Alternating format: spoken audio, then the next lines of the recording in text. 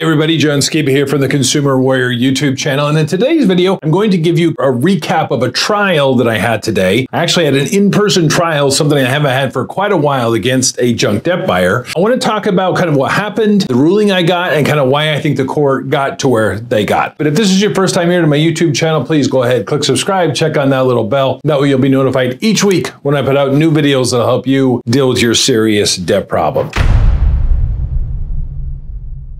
All right, so today I found myself actually in court doing a trial, and I was trying to think back. I think the last time I did an in-person junk debt buyer trial was pre-COVID. I think it's literally been 2 years since I've been in the courtroom making these arguments. Now, we do Zoom calls and things like that, but it's just not quite the same. I actually felt like a real lawyer again in the courtroom going up against the debt buyers. And the debt buyer I was going up against is Unifund. Unifund's a very large debt buyer. They file tens of thousands, hundreds of thousands of cases a year across the country. But one thing that's a little bit unique about Unifund is they typically don't buy from original creditors. It usually changes hands multiple times before it gets to Unifund. And so I thought, I felt it was a pretty good case to take to trial. The case didn't settle and we didn't go other routes just because of some client type issues as far as the direction they wanted to take the case. But I felt comfortable taking it because there were so many different layers and because the evidence and the documents that they had provided were wholly inadequate. There just wasn't enough information to be able to show that my client's specific account had went from the original creditor all the way over to the junk debt buyer Unifund, and that they were entitled to payment. And so trial went off. Plaintiff did their direct examination of their only witness, which was from Unifund. I did my cross-examination, went through the whole chain of title, and I felt we adequately were able to show that their witness was not competent to be able to testify as to each of those different companies for the simple reason he didn't work for those companies and he hadn't been trained by those companies as far as how they keep and maintain their records. However, I got a bad ruling. The court came back and said that my client was liable for the debt and entered a judgment. Now, something that the judge said, though, as far as kind of going through his process of why he found my client liable, is something that really gives me a little bit of concern and pause sometimes. And I think it's worth talking about here. And I actually wrote it down on a piece of paper. The judge said that while he appreciated the issues that I had raised in the trial, as far as the witness was not able to authenticate the documents, that there were gaps in the chain of title leading up to Unifund, the judge said that he felt that it was appropriate based upon the standard of practice for the industry. And the reason why this really took me back a bit is because, in essence, what I'm seeing in that type of ruling is that it's almost as if the court system is adopting its practices to the internal practices of junk debt buyers. And to me, my opinion is that's opposite of how it should be. That the junk debt buyers, they have their business practices, they come to the court, and the law is what the law is. The rules of evidence are what the rules of evidence are. Rules of civil procedure, they are what they are. And the company, these private companies that are doing business in certain ways, if it doesn't comply with the law, then they shouldn't be awarded a judgment.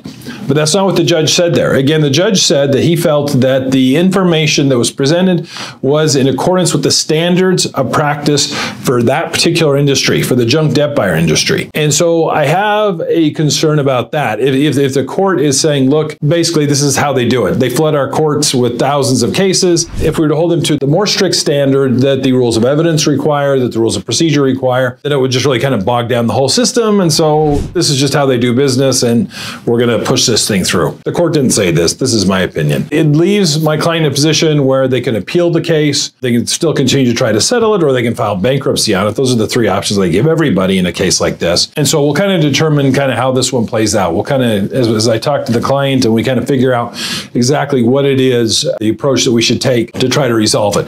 But the lesson that can be learned, if you are fighting a junk debt buyer, it's worth going in and listening to the judge try another case. Trials are open to the public. You can just sit in the back, listen, take notes, kind of see what the judge's thought process is, because I have never heard this kind of phraseology from this judge or any other. But if I was going into a trial knowing that the judge essentially was just going to adopt whatever the standard practice is for that particular junk debt buyer, it would make me kind of change my advice and approach, maybe on how we deal with the case, whether we're looking to settle, whether we're looking to compel private arbitration, whether we're looking to file bankruptcy if it's a larger claim, because you can end up with some bad rulings based upon things that you're not anticipating. And that's what I tell everybody, particularly in Arizona, the justice courts, they're kind of a different type of venue. Many of the judges are not attorneys, although I believe this judge is. And so they come at it with a different background than if it's in a superior court type setting. And you have to be ready for the unexpected. And sometimes cases turn on things that you don't anticipate that they're going to turn on, even when you feel like you presented your defense well. I've done this literally, I think I have about 400 of these trials under my belt. I feel like I know the things that are appropriate to bring up. And this one is kind of new for me. I guess I'm letting you learn from my defeats here on this one. We're gonna have to take another angle to try to get this one resolved. And that's the other thing I take away. Even if you lose in a case, there's other ways to get it resolved. This thing doesn't have to be there forever, whether it's settlement, whether it's some type of negotiation, whether it's bankruptcy, you can still get it dealt with. Hopefully that's helpful if you are fighting a junk debt buyer. If you're in the state of Arizona and you're looking for some assistance, I do these types of cases.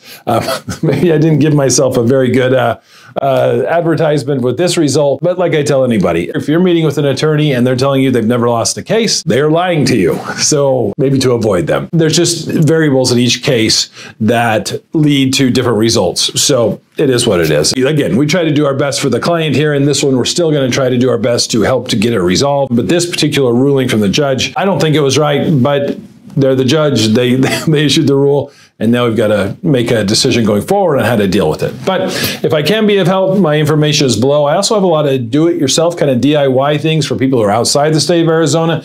You can check out those courses and templates below. Feel free to give me a call. I'd be happy to see how we can help you. And thanks for watching today.